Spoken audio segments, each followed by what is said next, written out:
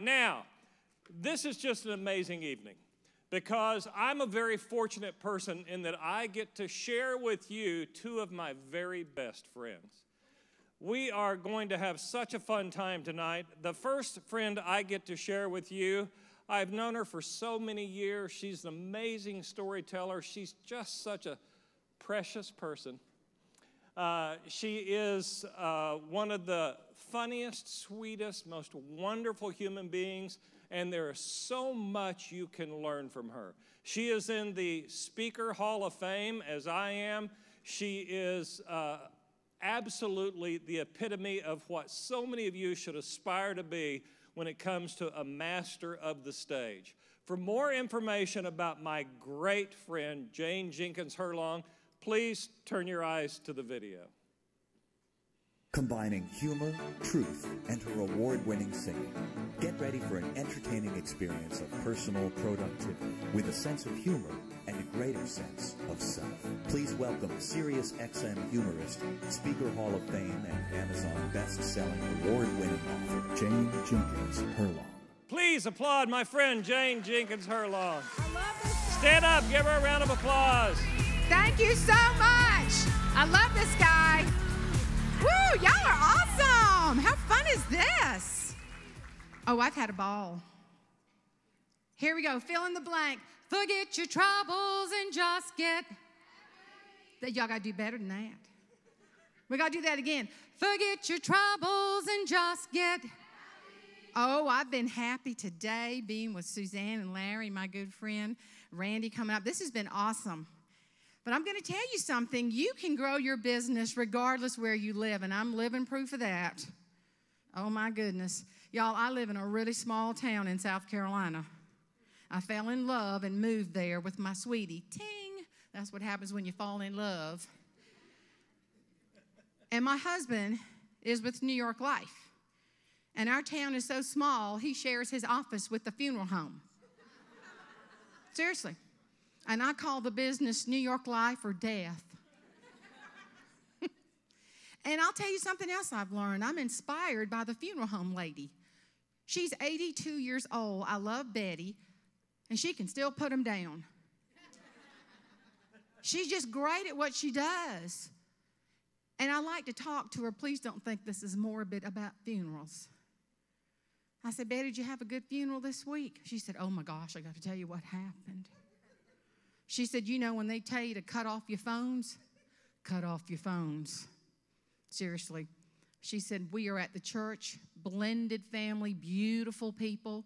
Everyone got along famously. The stepdaughter's got her phone with her. She forgot to cut off her phone.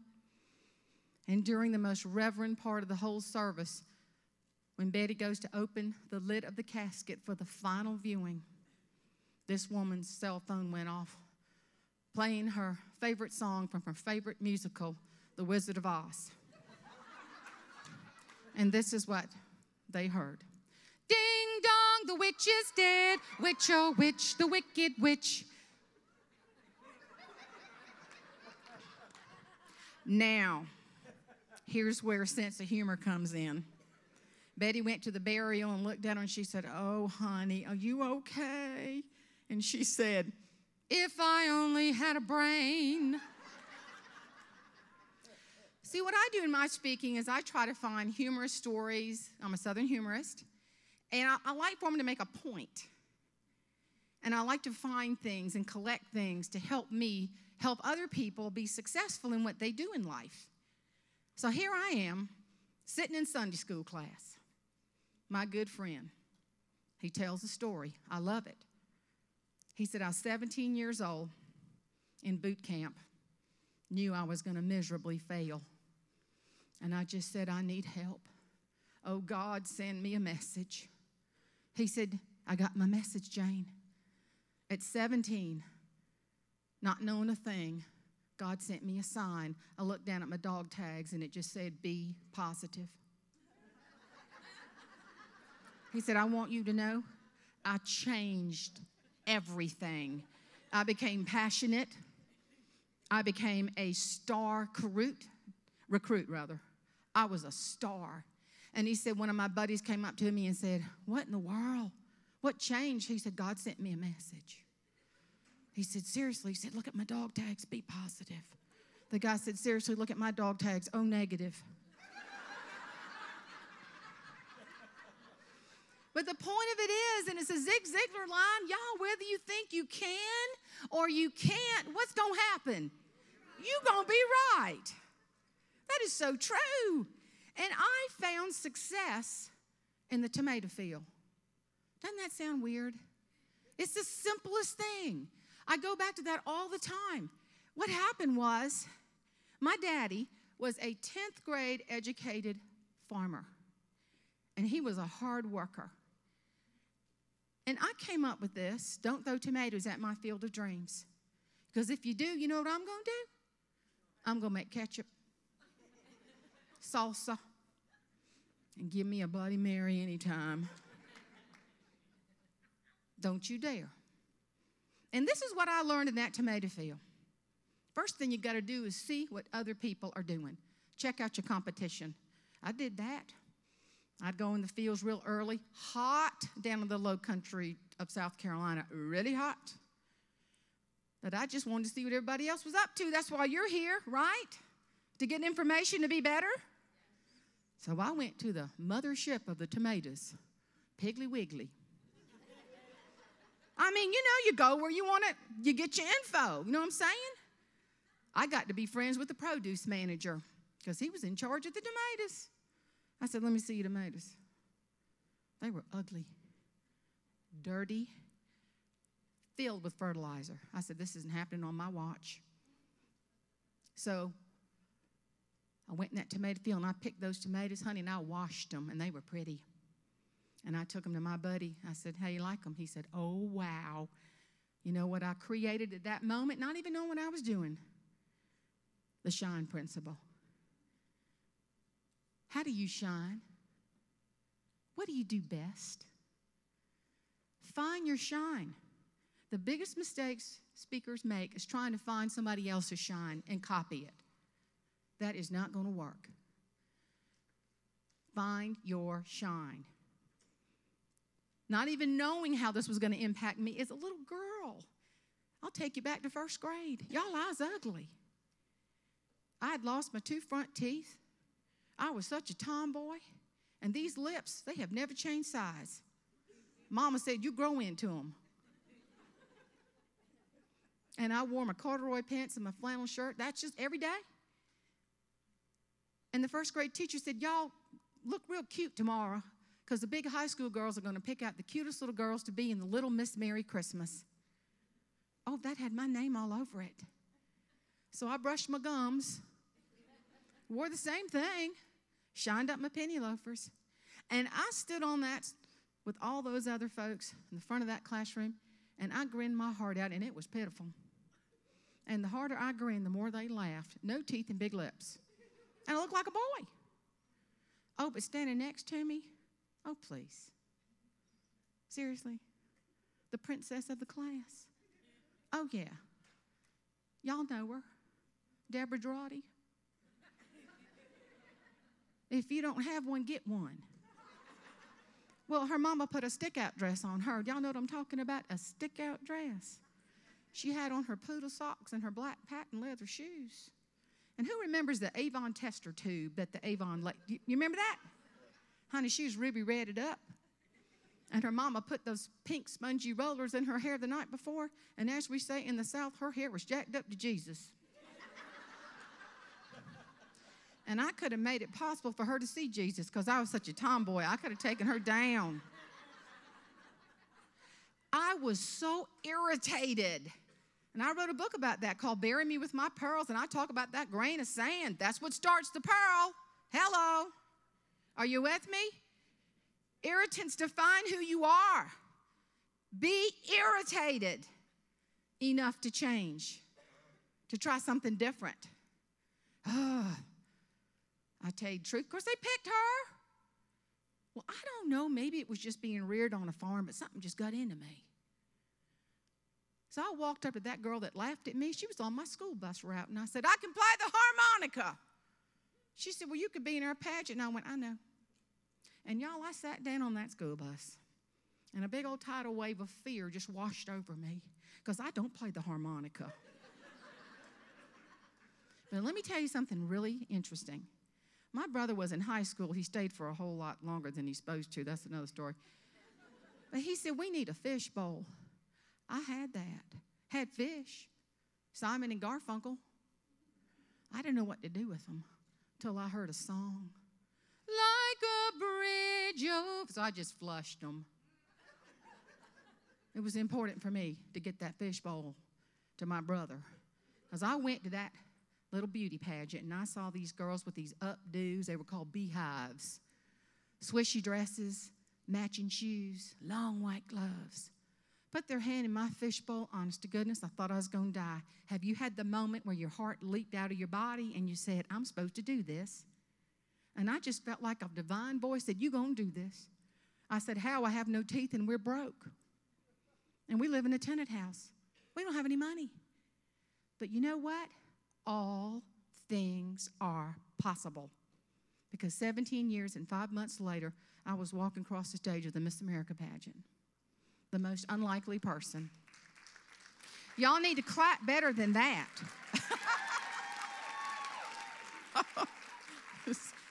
So sad to be an old beauty queen.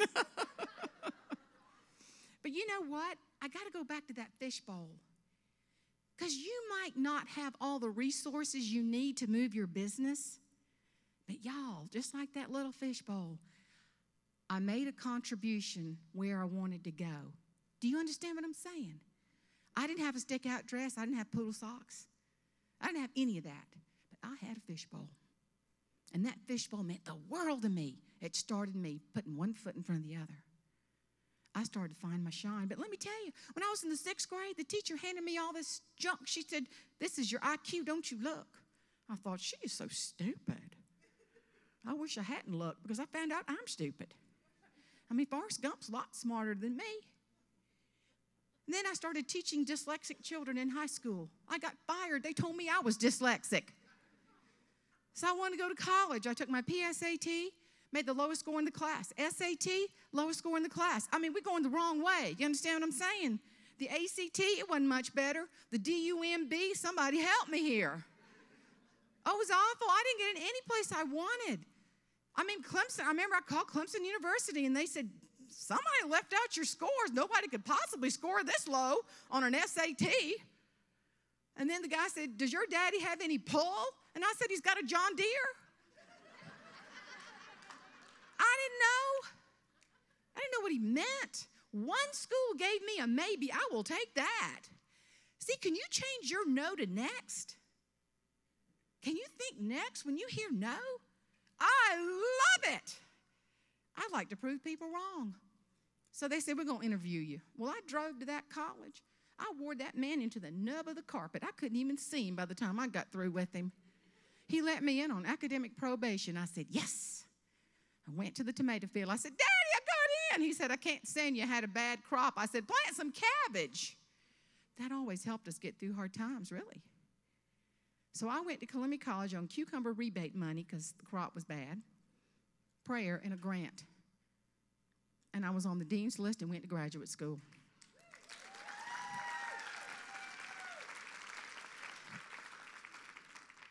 Don't let anybody tell you no. Do not. I'm living proof of that. Let me tell you the next thing I learned in that tomato field. You got to get rid of to get better. What's holding you back? I'd look in that old bucket of tomatoes, and if there's one that wasn't pretty, I had to take it out and replace it. It's called the cull principle. What's holding you back? Only you know. If there's something in the back of your head that's bugging you, you know your rearview mirror is small for a reason. You know, there are people you might have to cull out of your life. That gets tough, but it'll be the best thing you ever did. Things can hold you back. If you don't cull, you know what's going to happen? You get dull. That's almost tweetable. It's true. I want to tell you about my husband and myself went to Puerto Rico, had the most fabulous trip, y'all. It was awesome. And all of a sudden, this woman walked up to us. She had the cutest dress, It was pleated, had little copper things. She had a little glass of courage, and she came up like this. And I said, that's a cute dress. This isn't pleasant. And I thought, and that dress is all of a sudden very tacky. She cussed my husband out for everything he was worth. It was jaw-dropping. I just sat there going like this. And I said, Thomas, what'd you do to her? He said, I don't know.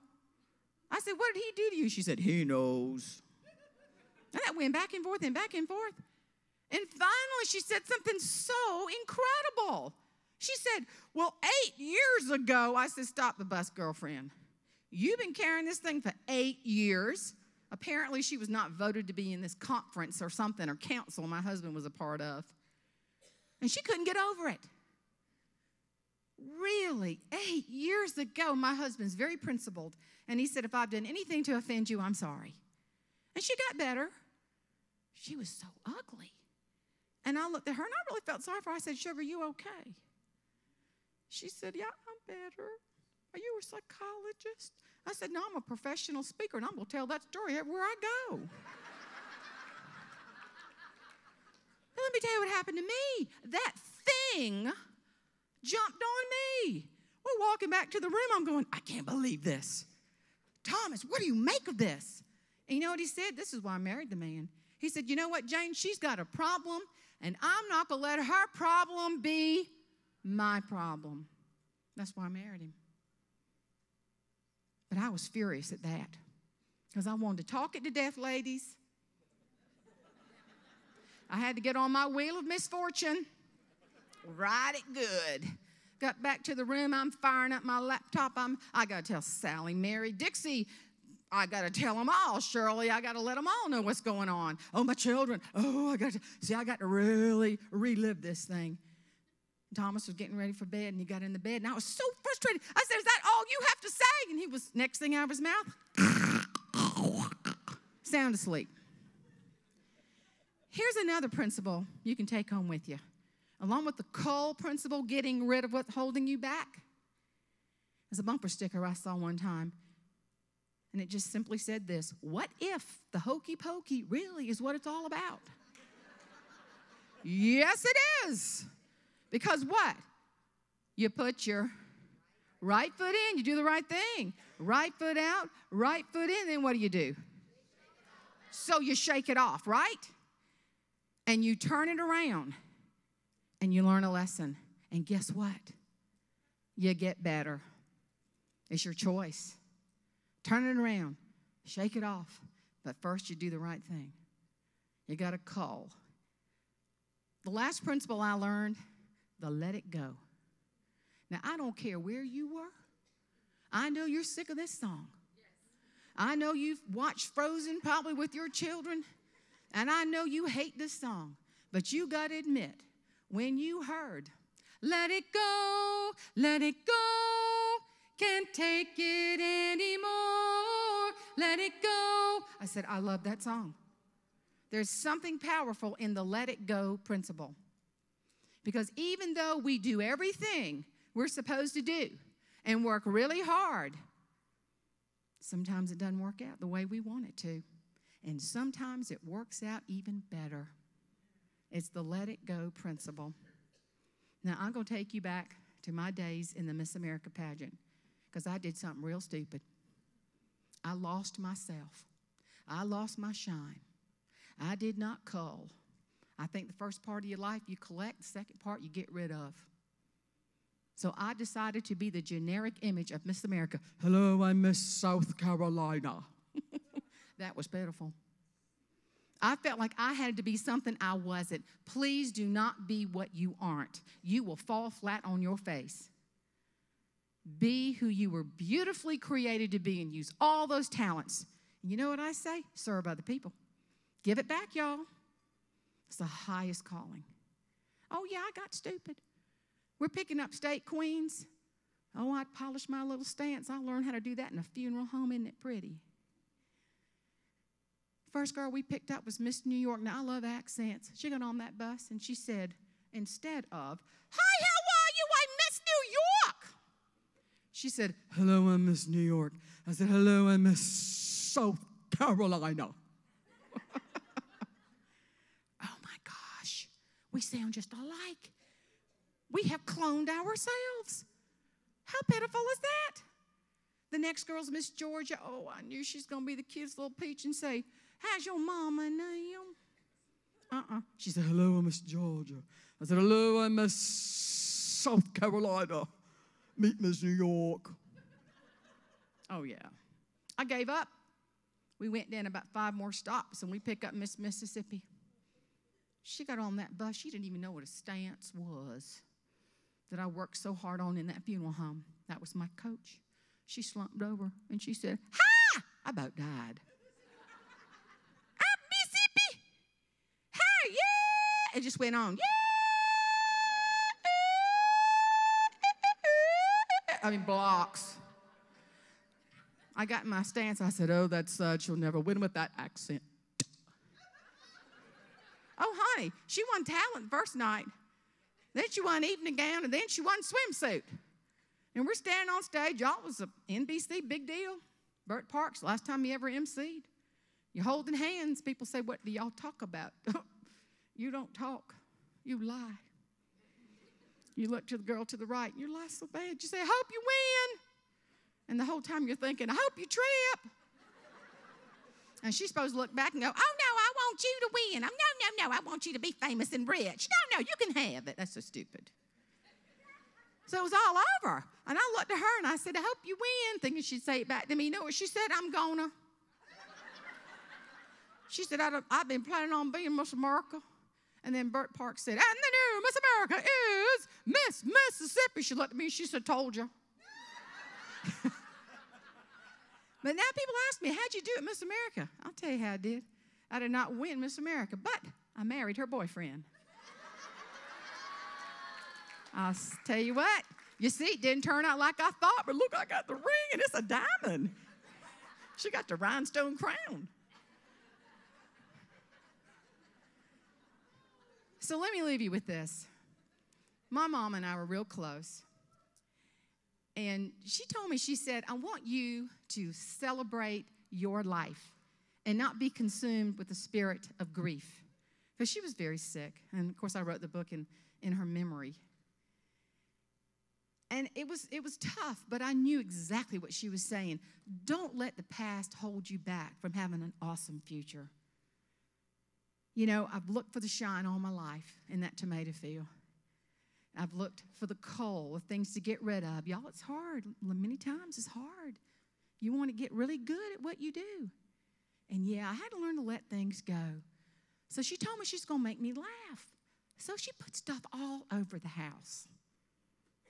And there was that one drawer I just hated to open. And I did, and it had a little envelope, and it said, Elena's Sunday school joke. My mama's never told a Sunday school joke in her life. She didn't even know what that is. That was code. So I read the little story. It said, a woman's getting on a bus.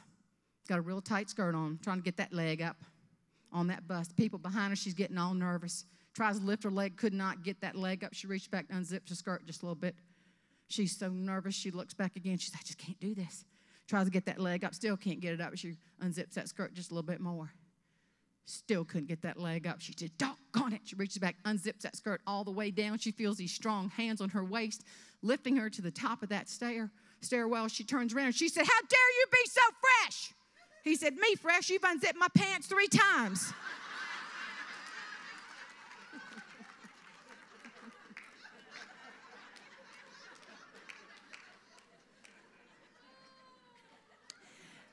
I have a gift for y'all.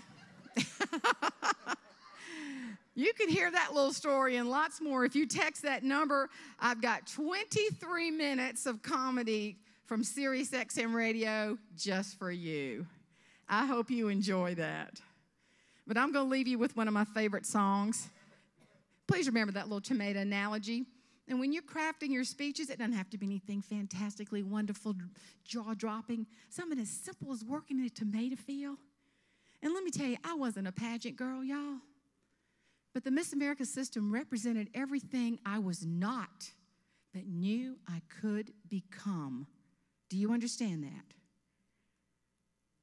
So think about that. Find your shine, call, let it go. You'll get better.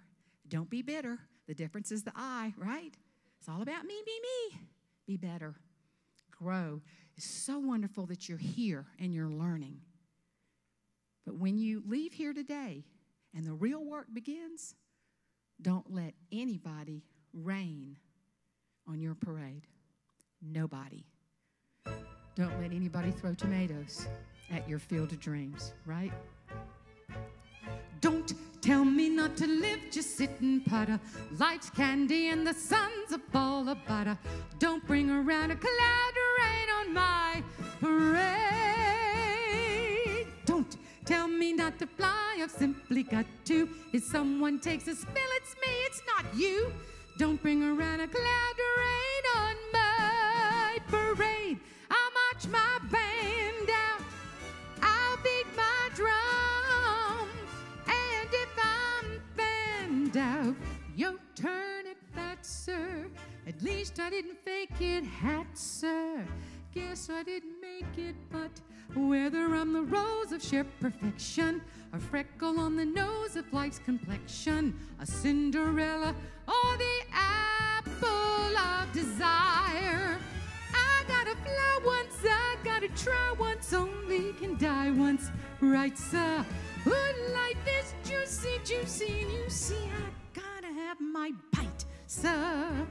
Get ready for me, love, 'cause I'm a comer. I simply gotta march, my heart's a drummer.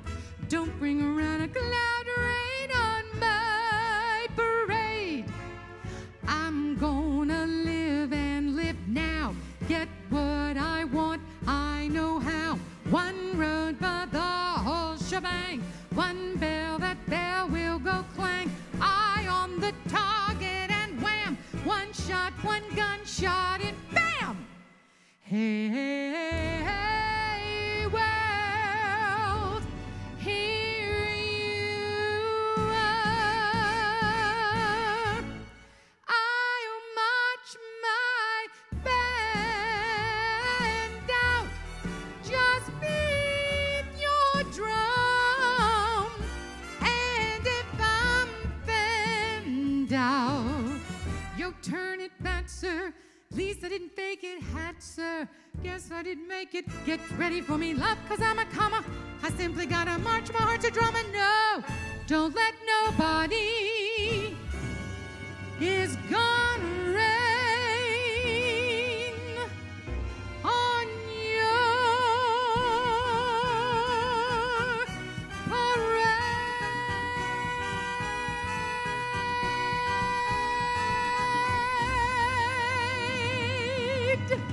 God bless you. Thank you. Y'all are awesome. Thank you so much.